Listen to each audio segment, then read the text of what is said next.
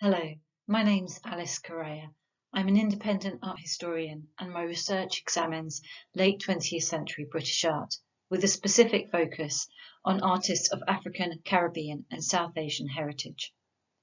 Over the past few years, I've been specifically researching and writing about women artists of South Asian heritage in Britain.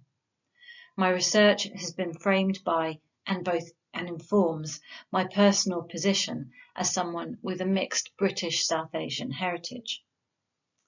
Between March 2021 and March 22, I was a research fellow at the UAL's Decolonising Arts Institute on the Decolonising the Archive residency programme. During my fellowship, I worked with the African, Caribbean, Asian and African Art in Britain archive held at Chelsea College of Art, and its bibliography titled Recordings, edited by Melanie Keane and Elizabeth Ward and published in 1996. The title of my talk today is Place of Birth Unavailable, British South Asian Women, Artists and the Archive. In her remarkable text, The Rani of Samur, an essay in reading the archives, Gayatri Spivak discusses the epistemic violence that takes place within the colonial archive. Discussing the presence and absence of Indian women in the British colonial narrative of India, she reminds readers that, quote, the most detailed record of women's names in early colonial India is in the context of widow self-immolation. And yet, even in these instances of colonial voyeurism, names are poorly or incorrectly translated and are often incomplete. In the context of the British historical record, Spivak notes that a title and a vaguely sketched first name will suffice for the King of Samur's wife, because of the specific purpose she is made to serve. Here the Indian woman is notable only in terms of her position within a patriarchal society, her subservience to and potential self-sacrifice in honour of her husband. This colonial perception of South Asian women as subordinate has arguably held sway for generations and continued to inform perceptions and representations of women of South Asian ancestry in Britain during the late 20th century. In the history of South Asian migration to Britain during the post-war period, most women from the Indian subcontinent came to join husbands and fathers who had already undertaken the journey. These female migrants were, in the main, regarded by the British Home Office as dependents and were not conferred citizenship in their own right. As such, should fathers die or marriages end in divorce or widowhood, women were liable for deportation. It is possible to conclude, then, that successive British governments in the 1970s and early 1980s did not regard South Asian women as active agents in their own lives. In her 1984 essay for the special issue of Feminist Review on Black feminist perspectives, Parita Trivedi argued that the British colonial ideology served as an essential legitimating tool of subjugation, whereby Asian women in Britain continued to be seen through the lens of servitude. She challenged her reader to conjure up a picture of an Asian woman. She asked, have the words passive, submissive been part of your portrayal? Overarching my research focus is an interest in and concern for the narrative trajectory and composition of histories of British art and the place of South Asian artists within those histories. During my fellowship at the Decolonising Arts Institute, I wanted to address the presence and absence of South Asian women artists within the archive, to think about who was included in the archive, what type of materials are held, and how useful that material is when seeking to narrate a history of South Asian women artists in Britain. The African, Caribbean, Asian and African Art in Britain archive at Chelsea College of Art is unquestionably an important resource for those wishing to research the art historical moment that has, in recent years, been historicised as the British Black Art movement. Initiated in 1983 by librarian Liz Ward, when she worked at St Martin's School of Art, The archive holds a wealth of information about artists of African, Caribbean and Asian heritage active in Britain during the 1980s and early 1990s. In an article published in 1985, Ward describes the context in which she started to collect materials, specifically about contemporary Black artists in Britain. She noted that St Martin's had no full-time Black tutors, and that the curriculum focused on Western art history. Of the materials held by the library at that time, she observed, quote, "Non-Western cultures are mostly represented by their traditions and not by contemporary developments." As well as recognising that the library's existing provision was inadequate, factors for establishing the archive included the requests from Black students asking for information on contemporary Black artists, an awareness of an increased activity by and visibility of young Black artists, and an awareness of the anti-racist educational programmes within the Inner London Education Authority. Upon the foundation of the London Institute, an amalgamation of London art colleges, now the University of the Arts, the archive found a permanent home at Chelsea School of Art and Design in 1985. Recordings was published by Innova in 1996 in collaboration with Chelsea College. Edited by Melanie Keane and Elizabeth Ward, the bibliography was a record of the archive. With the aim of the publication itself was to promote the archive and make its contents visible to a wider audience. The materials were organised and cross-referenced within 3 sections: the chronology, individual artists, and general texts. The chronology listed group exhibitions by date and included bibliographic references to press releases, reviews, catalogues, and other items. The individual artist section lists materials relating to solo and group exhibitions, as well as self-authored texts. And the general text section lists items thematically by subject, such as visual arts practice, art history, photography, film, performance, and so on. But although the collection is unquestionably an incredibly rich resource, I have been confronted with significant omissions. The issue of who is or is not included in the archive and how that material is or is not documented demonstrates the limits of the collecting process and its bibliographic recording, something that Ward and Keane acknowledged in a conversation about recordings that was filmed in 2017. Keane noted that the omission of key biographical information, such as birth and death dates and the place of an artist's birth, from the recordings book, was a critical failing of the bibliography, and arguably those omissions compounded the fact that Black and Asian artists in Britain were and continue to be marginalised within mainstream institutions. But the archival blind spots were not limited to the biographical details, but included exhibitions that are crucial to the stories that I want to tell. For example, the exhibition 4 Indian Women Artists, organised by Bhajan Hunjan with Shaila Berman, is absent from recordings, both in its chronology and in the individual artist listings. The exhibition included paintings and prints by Hunjan and Berman, alongside wooden sculpture by Naomi Inney and ceramic works by Vinodini Ebden. The show ran from December 1981 until February 1982, and in their book Framing Feminisms, Rosika Parker and Griselda Pollock identify the show as the first exhibition of Black women artists to take place in the UK.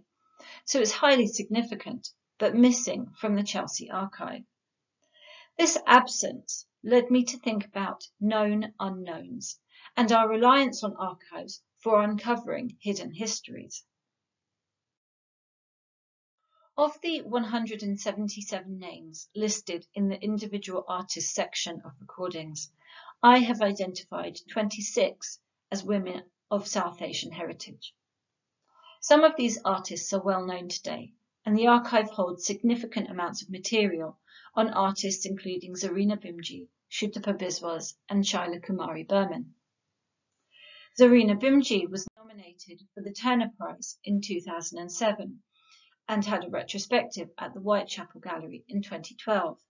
Her photographic installation Lead White was shown at Tate Britain in 2018. Shutapa Biswas is also well known and had a critically acclaimed retrospective at Kettle's Yard in Cambridge in 2022. Shaila Kumari Burman was the recipient of the Tate Britain Winter Commission in 2020 and lit up the facade of the gallery with her vibrant neons. But what of the other artists in the recordings book and in the archive? For the remaining named artists, information is scarce, with references to only a few group shows and with significant biographical details missing. Other artists, including Anita Kushak, Raksha Patel, and Alia Saeed, were not included in the individual listings, but could be identified in the group exhibition listings. So against the researchers' hope that the archive will hold the desired document, it will answer the specific question and will provide a complete narrative. Here I was faced with partial stories and incompleteness. As Marianne Devner stresses, it is no longer possible to regard the archive as a site of inert evidence, quote, fully constituted and ultimately awaiting our judicial gaze. Instead, we're faced with the proposition that engaging with and processing archival materials is a mediating process.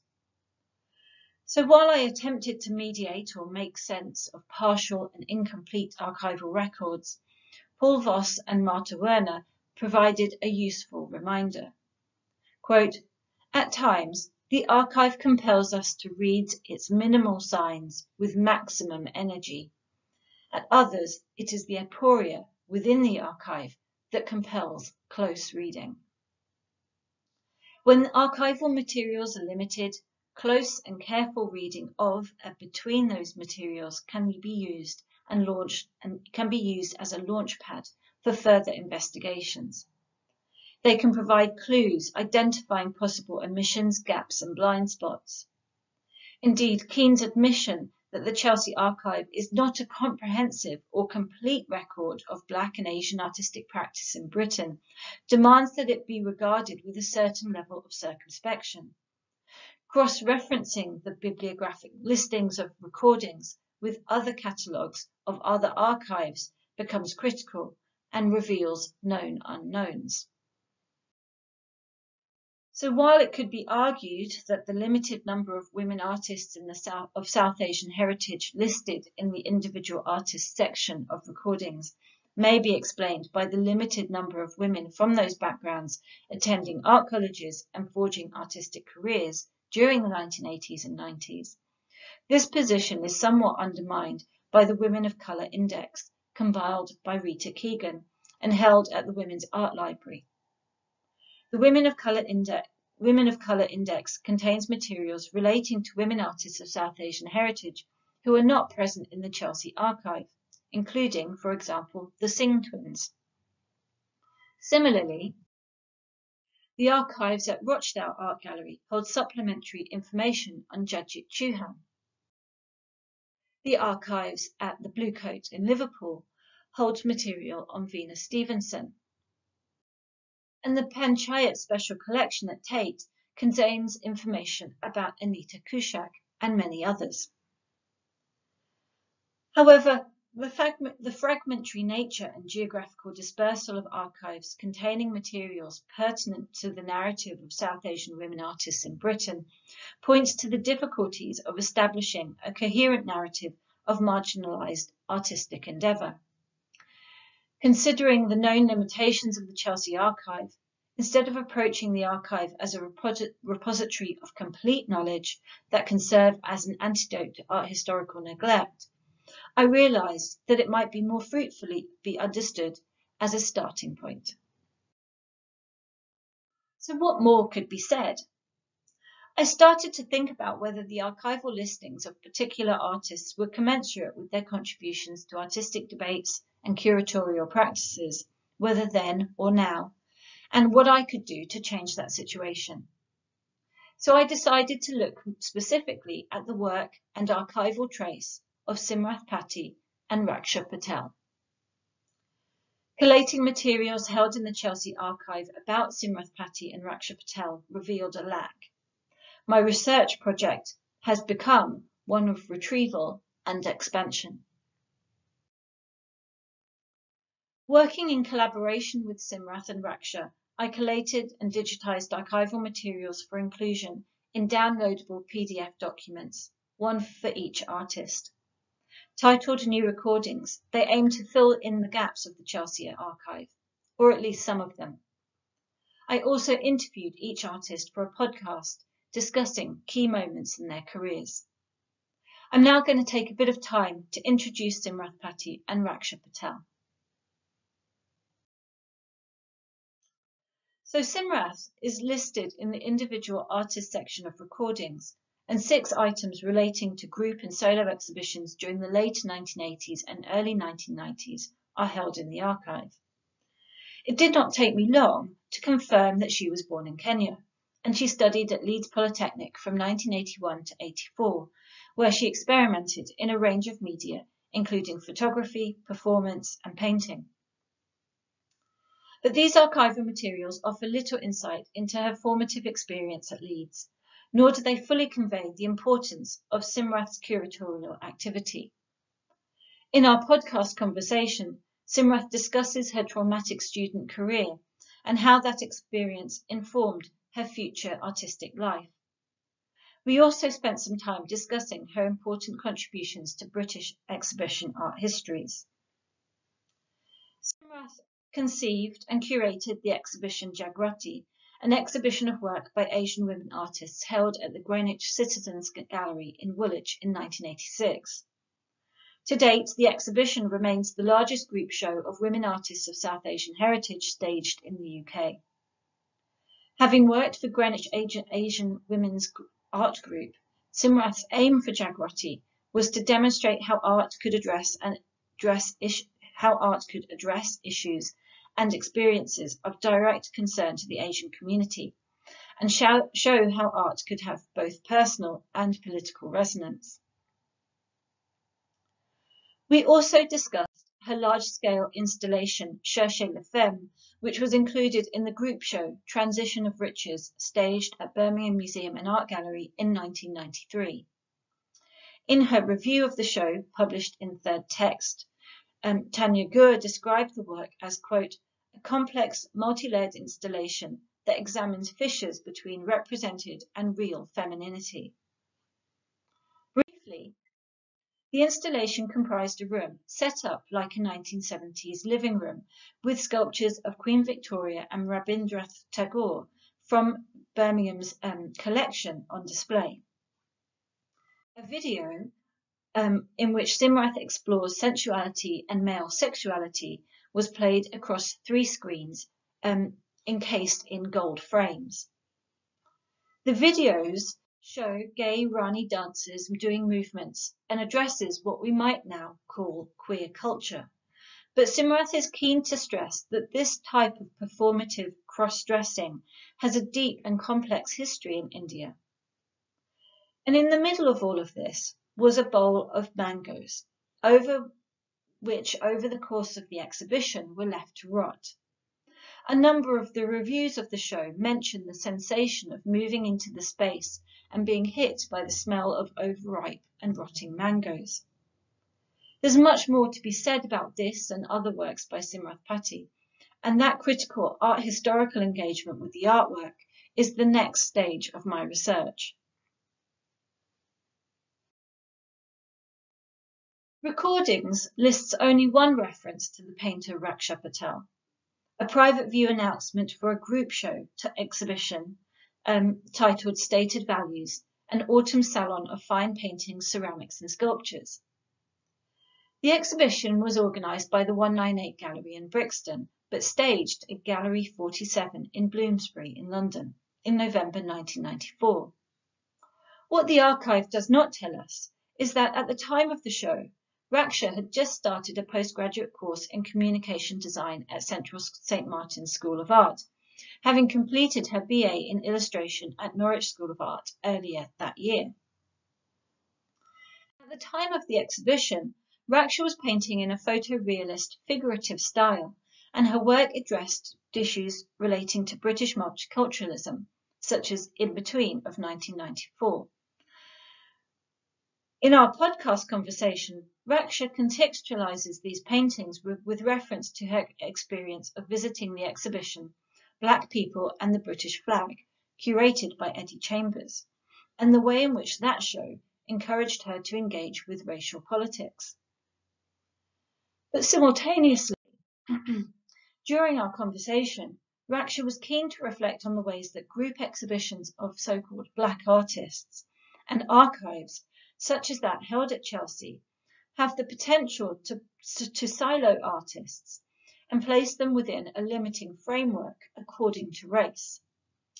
We discussed her conscious decision to move away from making work about identity politics, and the ways in which she moved towards painting and addressing themes about the human body, the environment, and global warming, and these paintings such as Rising from the Depths of the Planet of 2001. So much of my recent research has taken the form of advocacy for a reconsideration of neglected artists, and my specific aim in working with Simrath and Raksha has been to make their work more visible and accessible to a broad audience. I was therefore delighted when, following a work in progress presentation about my project that was made to UAL staff, Judy Wilcox, Head of Museums and Collections at Central St Martin's, contacted Raksha and commissioned her to make a new painting in response to the historic colonial botanical prints held in the university's collection. Tulsi, the goddess of King's Cross, was painted in early 2022 and presents a Tulsi or holy basil plant. In Hinduism, the Tulsi plant is a manifestation of Lakshmi, goddess of fortune, power, fertility and prosperity. In her plant form presented here, Lakshmi symbolizes virtue and purity. Raksha's painting presents the Tulsi plant overseeing the landscape of King's Cross, an area of intense urban regeneration, and which has a long-standing Bengali community. The painting poses questions about the past and future place of the Asian women and girls in this space. In 1985, in the early days of the African, Caribbean, Asian and African Art in Britain archive, Elizabeth Ward noted that, quote, there was a virtual non-existence of documentation about contemporary Black British art and contemporary minority group art more generally, in the form of books, periodicals, articles, major exhibition catalogues or videos. As such, the specialist and focused African, Caribbean, Asian and African Art in Britain archive was and remains a critical resource when seeking to narrate decolonial histories of British art. However imperfect in constitution and presentation, recognising and accepting its incompleteness allows for a sense of possibility. The agency of the archive and what it can do is not dependent or determined necessarily by what is in it, but rather how researchers work, engage and interact with its materials. Aaron Afajurai's proposition that, quote, the archive is itself an aspiration rather than a recollection, thus becomes a challenge to the imagination. If the single specialist archive is not the definitive repository of the past activities of British Asian women artists, is it possible to rethink its contents as containing signposts that need to be closely read and cross-referenced? During my project at the Decolonising Arts Institute, I've sought to weave together dispersed materials held in other archives, organisations and in private collections, and weave those stories with oral testimony in order to expand and enhance knowledge of these two wonderful but overlooked artists. Together, my podcast interviews with Raksha Patel and Simrath Patti and their respective New Recordings booklets seek to build upon existing materials and resources available in the African, Caribbean, Asian and African Art Archive in Britain, and prompt future art historical investigation. For the underlying contention of my project remains. Despite their presence in the archive, women artists of South Asian heritage in Britain remain on the margins of art historical scholarship. Thank you for listening.